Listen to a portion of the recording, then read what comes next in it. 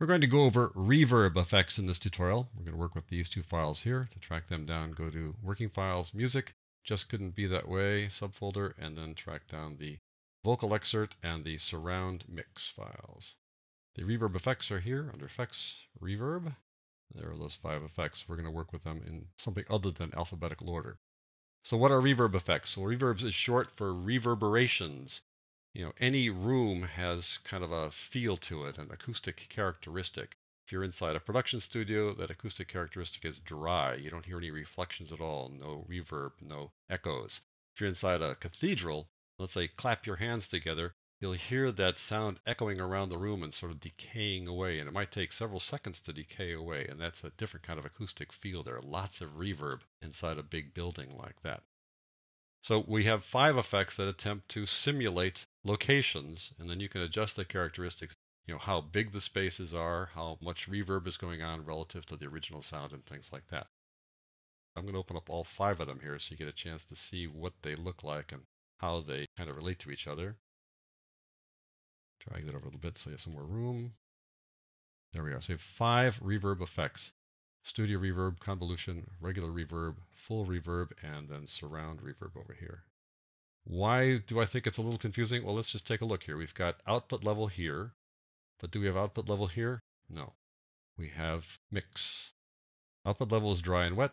Mix is dry and wet, really. That's what it means. Over here, do we have output level? Well, no, we have wet, dry, mix, which is similar. But on the full reverb, we have just output level dry. No wet involved. So they could probably, have that be consistent from one effect to the next. Here we've got diffusion. Now, what's diffusion? Diffusion simulates absorption in a space. If there's a relatively short diffusion time, then it simulates a room full of people and furniture and stuff like that. If it's a long diffusion time, then it simulates an empty room where there's nothing to bounce off besides just the walls. Well, it's a time-based thing, but here it's a percent. Whereas over here, it's time. So that's kind of confusing. Why percent in one place and time on the other? You've got damping, high frequency, damping, low frequency, and then you've got high frequency cut, low frequency cut, and then damping. It'd be best if these guys were a little more consistent from one to the next. So what I suggest you do, depending on which effect you're working with, hop over to the help file and see what these things mean in each circumstance. I can't really explain all of them as we go forward. I will show you the basic process you go through when you work with these effects. So let's close these guys down, and we'll just take a look first only at the studio reverb effect, and I think that's the easiest one to work with because it's the only effect here that doesn't have what's called a convolution reverb impulse file. I've kept the convolution reverb effect open for a moment because over here it says impulse, whereas over here you won't see impulse.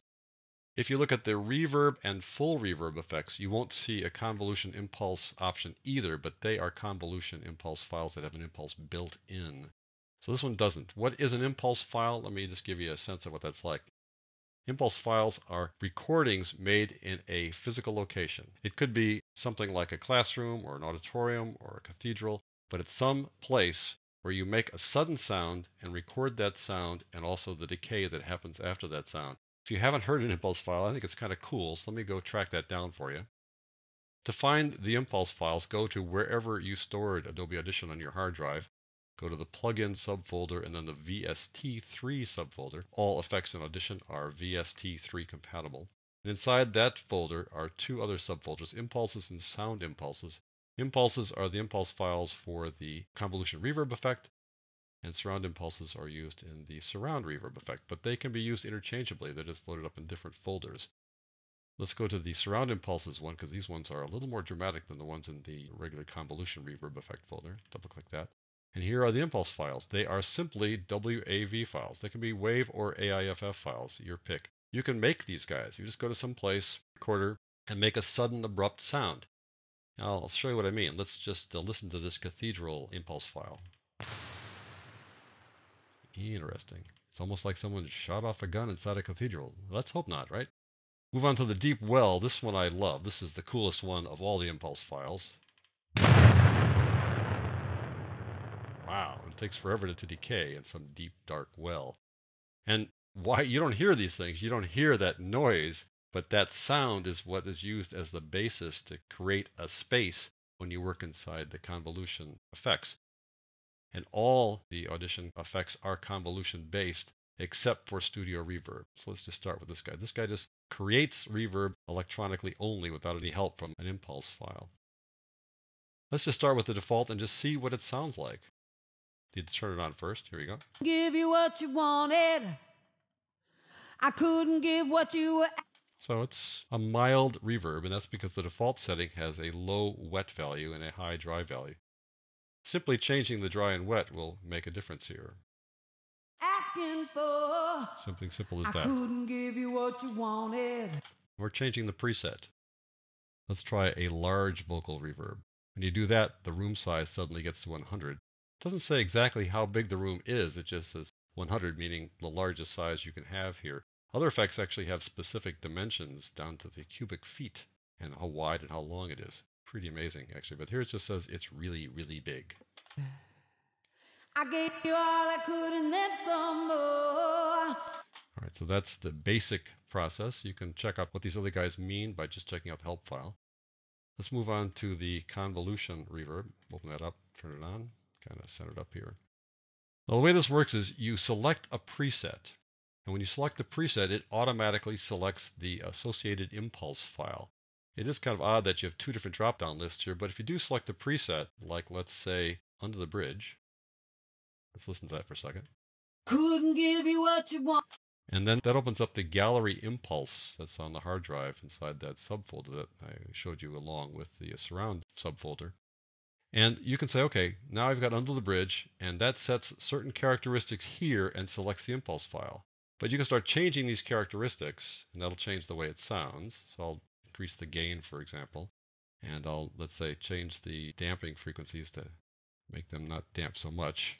I couldn't give what you were asking. So it does sound different. Or with these guys already set, you can change the impulse file, and those guys will stay the same. It'll just be a different impulse file. Let's say Massive Cavern, and those guys won't change, but it'll be a new location.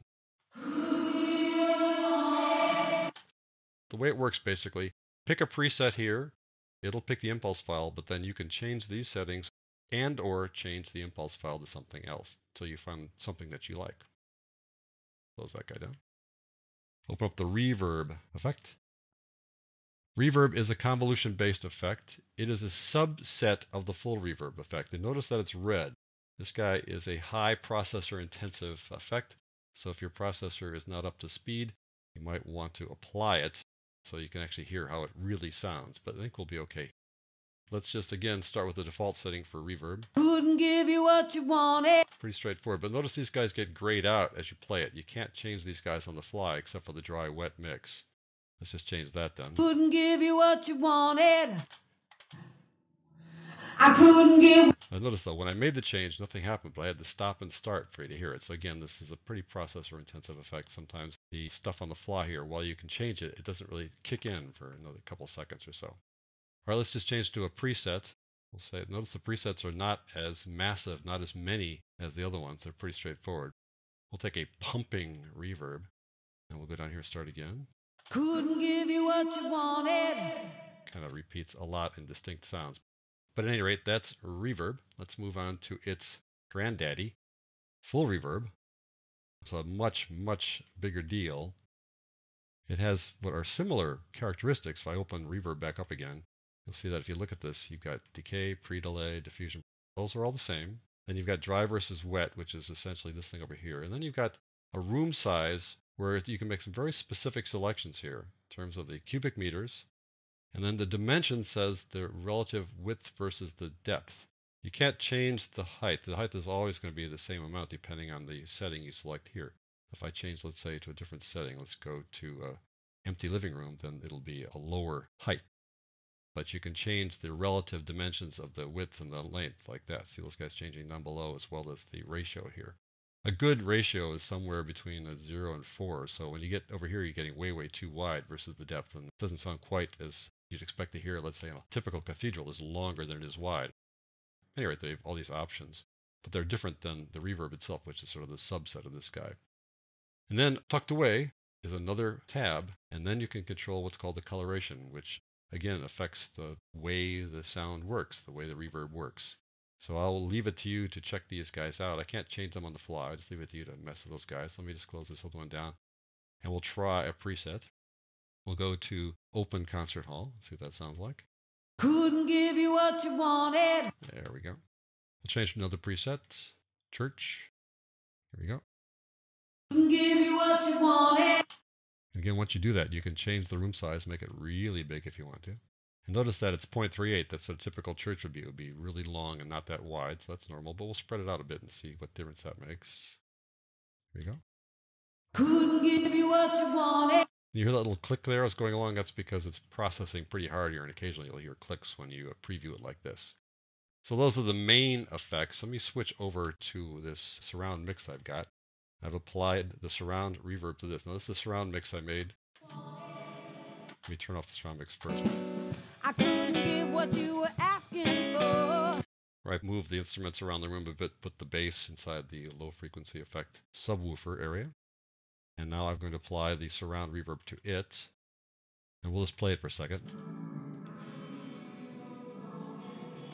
So you have lots of controls over this. How much do you want the center to be wet versus dry? The left and right balance, you can change this to kind of make it bounce back and forth a bit. And the front and back balance as well. And then the wet-dry mix. Right now it's only wet. Let's reduce it a bit and see what it sounds like. I gave you all I could and then some more. Well, I know how much you wanted me to stay. So you can also change the low frequency effect here if you don't want too much reverb on the bass. And then you can also change the center as well. But it just couldn't be. That's the surround reverb, which is essentially the same as the convolution reverb in that you pick a preset here, like Trapped in the Well. Guess which one that's going to be. It's going to be that deep well impulse file.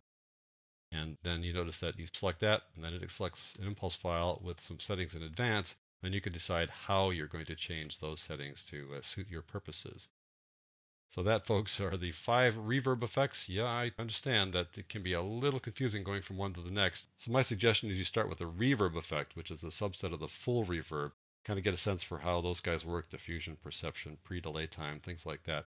And then graduate to full reverb if you want to really step up your game to all the possibilities inside the reverb effects here in Audition.